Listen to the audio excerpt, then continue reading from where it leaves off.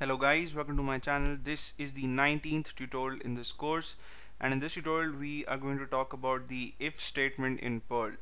So the if statement is one of the most important concepts in programming, if not the most important concept in programming. And I'm not just talking uh, about the if statement in Perl, but I'm talking about the if statement in general, because you pick a programming language and you would have the if statement in it, and it's a decision construct.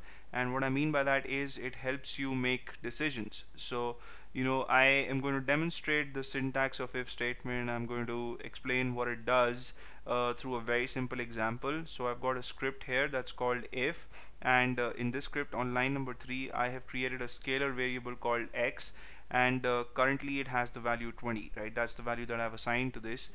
Now let's say you want to check whether the value in x is an even number or not, and if it is an even number, then you want Perl to do something for you. So first of all, you would have to write a condition that checks whether this number, the value in x, is even or not, and you do that using the modulo operator or the percent symbol. So you type the name of your scalar variable, which in our case is x, so $x, and then you type the percent symbol, which is the modulo operator, and then you type the divisor, right? So we are going to divide the value in x by 2, and we're going to see if the remainder of the operation is 0 or not. So if the number is even, then the remainder would have to be 0, and if it is not even, then the remainder can be anything, right? So the next thing, after typing the divisor, is to check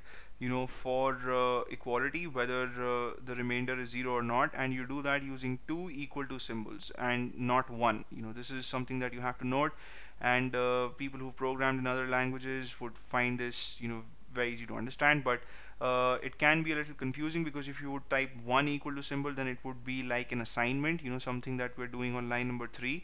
But we don't want to do that. We want to check whether the LHS here is equal to RHS or not, and we do that using two equal to symbols. So this prepares our condition, right? This is what we want to do.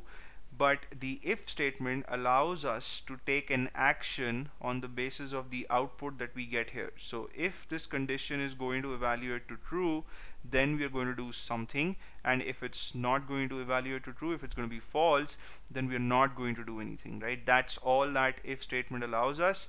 So to decide, you have to make your condition, and you have to put it within parentheses and pass it to the if statement, and then whatever action you want to take, you have to put all that code within a set of curly braces, and this set of curly braces forms your if block, right? So my if block starts at line number 6 and it ends at line number 8, and within this if block I just have one statement, which is a print statement that I have on line number 7, and if this is going to be true, then basically we have to display x is even, and if it's not going to be true, then we are not doing anything, right?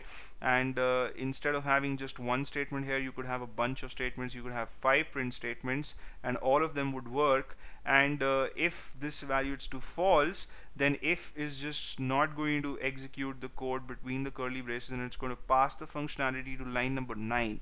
And since we don't have any more code in the script, if it's true, then it's going to show this. If it's false, then it's going to do nothing, right? So I'll make sure the script is saved. I'll press F5 to run it,